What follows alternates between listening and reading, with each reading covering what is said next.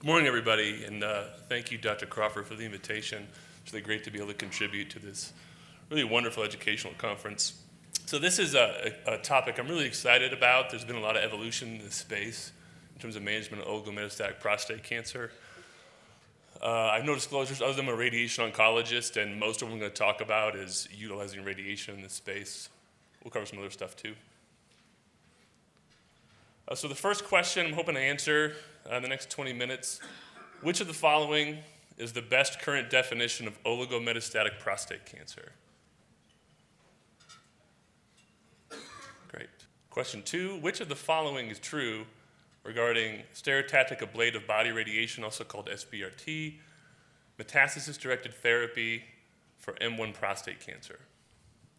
Retrospective studies suggest local control of the target lesion is above 90%. Retrospective studies suggest grade 2 plus toxicity is less than 10%. SABR significantly improves prostate cancer-specific survival compared to best systemic therapy alone. All of the above, or A and B only? Go ahead. And the third and final question. Prospective randomized trials have demonstrated superior overall survival following radical therapy to the prostate in M1 prostate cancer. True or false? Interesting. Okay, so this is the case we'll focus on. It's a 59-year-old man, otherwise healthy. He presented with lower urinary tract symptoms, PSA 23. On DRE, he had a T3 examination, and he had trust-guided biopsy that showed Gleason grade 4 plus 5, prostate adenocarcinoma, 12 out of 12 cores. Here's his MRI. This is a coronal projection. As you can tell, he's got clear extracapsular extension. He's got some enlarged pelvic lymph nodes, all of which were below the aortic bifurcation. He had a whole body technetium-99 bone scan that showed radiotracer uptake in the right 7th rib. This was sclerotic on CT. We did a CT-guided biopsy of that lesion. Okay, thanks. We did a CT-guided biopsy of that lesion, and it turned out that it was positive for prostate adenocarcinoma. And so even just a few years ago, in this situation, we used to throw our hands in the air and say, this is metastatic cancer, it's incurable, we're going to give you some medicine, it'll keep the cancer at bay for a while, eventually the medicine won't work, we'll switch to a different medicine, and eventually you're going to die of prostate cancer. And I think that dynamic has radically changed, and thus the concept of management of oligometastatic disease. In order for a curative approach to be successful, there really is a three-tiered approach that's necessary in those who have M1 disease. The cornerstone of that is effective systemic chemohormonal therapy, which we're not going to talk a whole lot about during my presentation because we're going to talk a lot about that the rest of the morning. But that clearly is the cornerstone of treatment where we're affecting the cancer cells we can't see on advanced imaging. Number 2 is some form of metastasis-directed ablative therapy. Either cryoablation, HIFU, I think the most mature of which is stereotactic body radiation therapy, or SABR. And then 3 is some sort of extirpation or sterilizing local therapy to the primary site. So oligometastatic disease, we touched on this a little bit, but the traditional definitions are based upon the number of lesions on technetium-99 bone scan, and occasionally we reference anatomic site of involvement. There does appear to be a good amount of biological variability, and there are some molecular studies that have looked at the different genomics of the metastasis versus the primary tumor. And so just because we see images that suggest oligometastatic disease, the biological behavior can actually be quite different. And more recently, novel imaging tools have come to fruition, including whole body MRI, novel PET radiotracers, that have really changed the way we think about oligometastatic disease. An example of that was in the Journal of Nuclear Medicine just last year by the Cornell group, where they scanned a patient with technetium-99 bone scan that we're all used to. That's the image on your left. And then used a ligand PSMA-based radiotracer image. And in the same patient, we have 2 dramatically different images where we're finding osseous metastasis, visceral metastasis. And so I think this is a moving target. There are a few studies out there that help us define the oligometastatic state. The first Several of these are studies that have been published that primarily looked at lesions that were less than 3 to 5 in number, and primarily bone only. And they either use sodium fluoride PET or technetium bone scan. And then I added a few ongoing clinical trials through tertiary cancer centers. And you can see the imaging modalities aren't necessarily specified, and the number of lesions and where those lesions are located are quite variable. So I think the answer to this question is D. I think this definition is evolving, and I don't quite know what oligometastatic prostate cancer is right now. Okay, let's move on to actual how to treat these patients in our sample patient. We'll start with metastasis-directed therapy. So the rationale for doing something like this, of delivering aggressive therapy to metastatic disease, is one, early ablation of metastatic disease may reduce the risk of skeletal events or other complications from disease progression.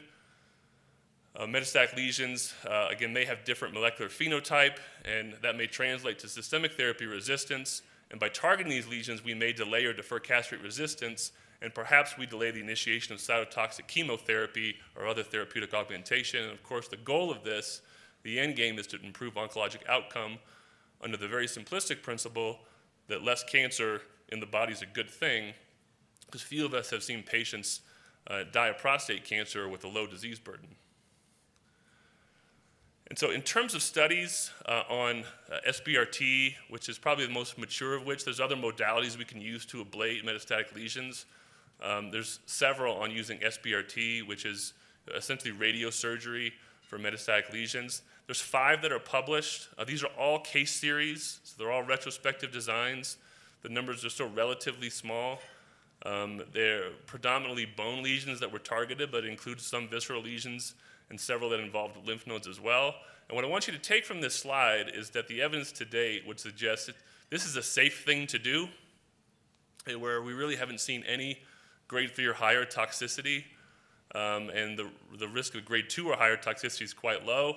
And in the studies that did report local control specific to the targeted lesion, we see excellent ability to sterilize whatever we're targeting with this type of intervention. And so overall, this is a very well-tolerated treatment that seems to control the lesion quite well. We don't have great evidence as to how this affects harder oncologic outcomes. We do know that in 2 of these studies, where they did look at freedom from androgen deprivation, where they actually took some of these patients off of hormone therapy and allowed for testosterone recovery, that there was around 2 to 3 years freedom from androgen deprivation in those patients that were treated with this aggressive strategy. These are not comparative studies, so it's hard to place too much stock in that.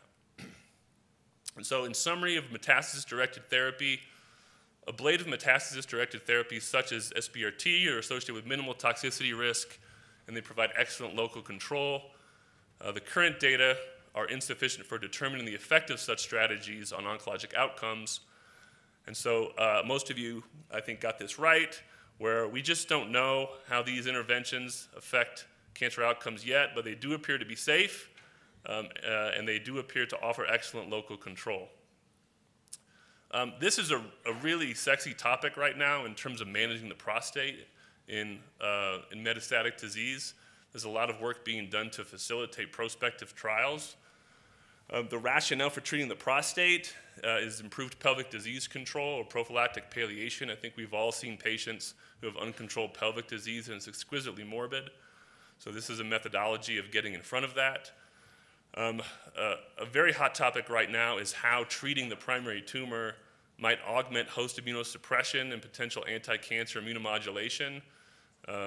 This field of immunotherapy is a very interesting space. And then, of course, what we're looking to do, similar to what we see when we do cytoductive nephrectomies and renal cell carcinoma, is by perhaps treating the mothership, we may improve oncologic outcome. There is no prospective studies on this topic.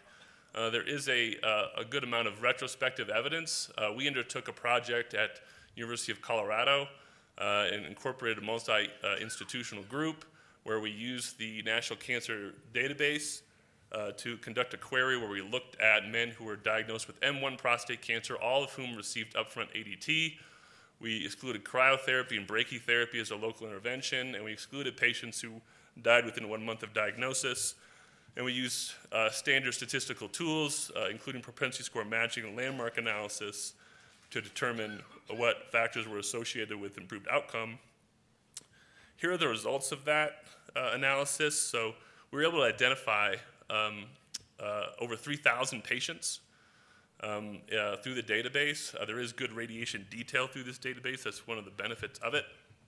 And you can see in figure A, there was an overall survival advantage attributable to radiation therapy compared to hormone therapy alone that was fairly dramatic, reducing the risk by half. And when we did propensity score matching, that difference persisted and was approximately a third. This is the forest plot looking at associations with radiation versus hormone therapy alone. And you can see that regardless of subset, with the exception of patients who had a T4 lesion, again, the numbers were relatively small, all these subsets seem to benefit from the local therapy. This is the landmark analysis where we tried to control for the fact of selection bias, and perhaps the patients who were being selected for local therapy had better prognosis and longevity. And so what we found was that the benefit appeared to be similar for long-term survivors versus shorter-term survivors. We used a prostatectomy group as well from this data set as a comparative. This is a fairly interesting result. So what we found is that in the prostatectomy and hormone therapy group, they had comparable, not significantly different survival outcomes compared to those who received high-dose radiation, defined as above 65 gray or more. Whereas if the patient received less than 65 gray, more consistent with a palliative dose of radiation, the outcomes for survival was similar to hormone therapy alone. So this suggests that ablative therapeutic interventions to the prostate or the primary tumor are what really confers the potential advantage in this space. We're not the only group to find this. There's actually a plethora of retrospective studies to show the same thing. These are very large population data sets that looked at radical prostatectomy, brachytherapy, external radiation, IMRT, all of which showed a similar result in terms of better overall survival in the group that received therapy to the primary. In some of those studies, it attributed that improved overall survival to disease or cause-specific survival improvements. And there's 2 case control series that looked at radical prostatectomy and radiation, respectively, also showing similar results. So in terms of prostate-directed therapy for M1 prostate cancer, radical treatments to the prostate have a well-defined safety profile, and they likely reduce the risk of pelvic morbidity and need for subsequent palliative interventions. Primary debulking might augment the communicating ecosystem metastatic prostate cancer. Additional work needs to be done in this space. And there's several retrospective studies to support oncologic outcome improvement in men receiving radical therapy to the primary, but I'd like to emphasize that these results really need to be applied cautiously because of the retrospective design and the potential for selection bias and the likelihood that selection bias and other non-controlled factors influence the results. So I think the answer to this question currently, of our randomized answer, is that we don't have prospective data on this space yet. We just have a fairly compelling body of retrospective evidence that I think supports having these conversations with patients, but we do need to do the randomized studies to demonstrate that this benefit truly exists. Thanks for your attention, and people in the back for calling me audible.